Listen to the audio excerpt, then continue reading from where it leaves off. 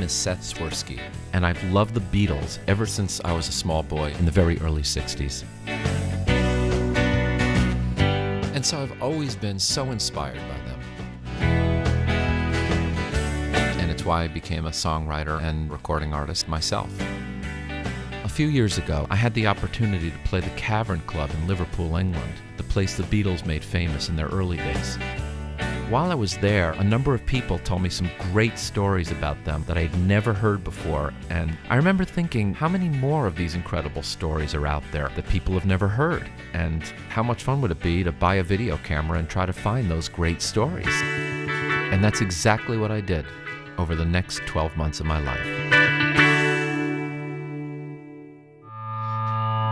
I said, "Can you believe this is all for you?" He said, "No, I think it's Faringo." Faringo? Who's Faringo? Faringo. Faringo. Faringo. You know, we thought it was a Jewish holiday. There's the Dakota across Central Park, and I have my great memory of John Lennon when I met him that one night. I'm walking down Lexington Avenue with my wife, and all of a sudden, coming toward us is Paul McCartney. So here I am telling George how to play a song that's been on a Beatles album. Yeah, right. I remember that. Yeah, sure I do. Because it was John's song. There was these girls that like to get undressed and start doing exercises right in front of the window. The next day, Ringo brought in the biggest pair of binoculars I've ever seen in my life. I went to the ad lib with John Lennon. It was a 2-drink minimum and I was 15. I couldn't get a drink, but he says, "I'll get the 2 Bacardis, you get 2 Cokes." I had 2 Bacardis, 2 Cokes. He gave me a Bacardi, I gave him a Coke, and we were drinking together, you know. Here is the greatest band in the world, and I am playing Monopoly with the fabulous George Harrison, and I could not concentrate on my Monopoly game. We get them out of the ambulance, we get them into the armored car, but I looked up and all I could see was a mound of girls. Sunday morning at 5 o'clock she is... He played it for me before he recorded it. Ringo and George came to my house to visit and to play. Actually, I met them naked. John sat at the piano. He said, "I want to run something by you. Tell me what you think of it." And it was, "I want to hold your hand."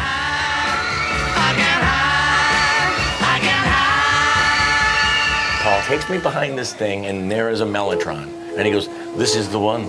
And he sits down and he starts playing the beginning to Strawberry Fields. At that point, I almost internally hemorrhaged.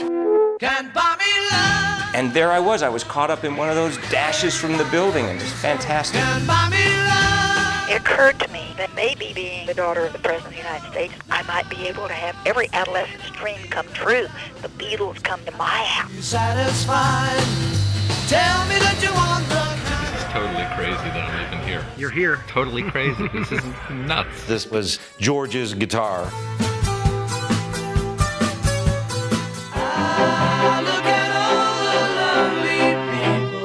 I put the original up and it was silent in the room. Nobody said a word.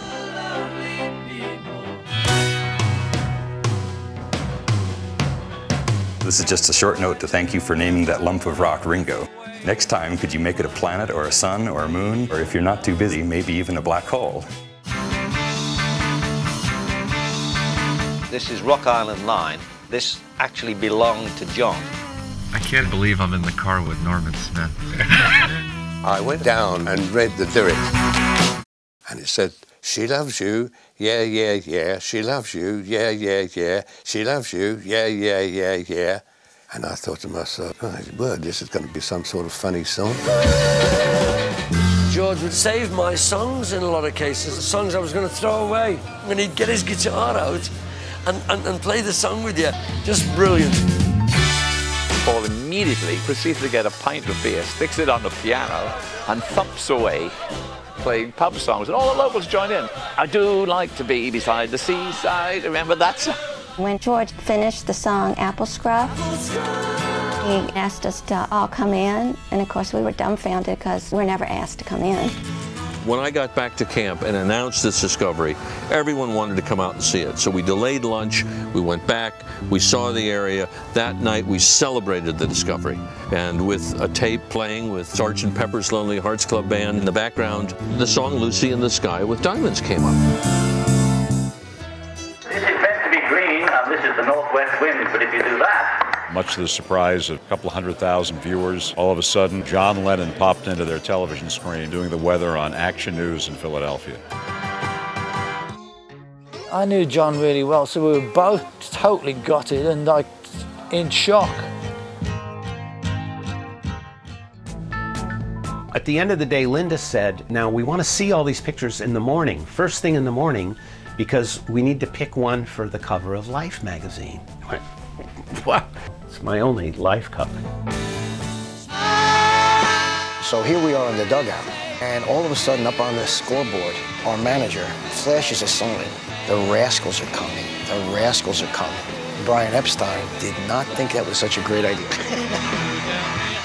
And I was running full speed, and all of a sudden it caught up with me, turned me round, and it was George, and that was our first kiss. The best kiss ever in my life. Not many people know this, but this is what happened.